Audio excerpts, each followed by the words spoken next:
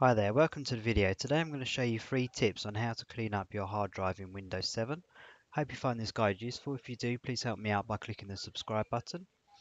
Okay, so at the Windows 7 desktop, if you open up File Explorer and if you left click on Computer and your C drive here, this is where your operating system is going to be installed on. So if you just right click on there and go to Properties, first thing we need to do is Disk Cleanup.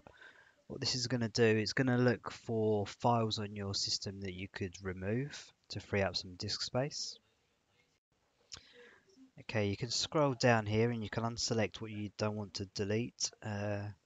Like for example here, I might want to empty my recycle bin. So if you just scroll down, so here we can see there's 293 megabytes of temporary files. Obviously don't need those, so you can remove them. Windows Update Cleanup, it can remove quite a lot there as well. So after you've selected what you want to remove, just click on OK and delete files. It's going to take a minute or two, so I'm just going to pause the video.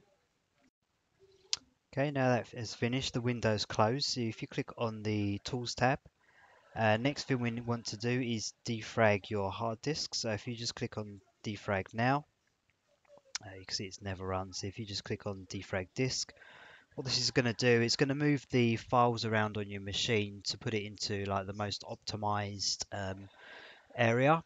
This should help speed up your disk because it can access the files faster. So it analyzes it and then it actually does the defrag. I'm just going to close that. And the last thing we need to do is check the disk for errors. So what we could do is if you click on check now, tick both boxes and click on start. It's not going to be able to run the check disk now.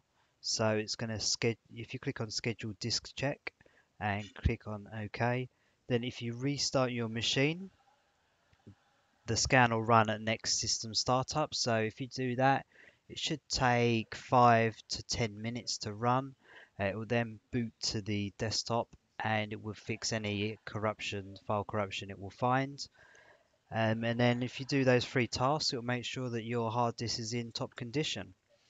Okay, thanks for watching. If you have any questions, please post them below. And thanks for watching. I'll see you in the next video.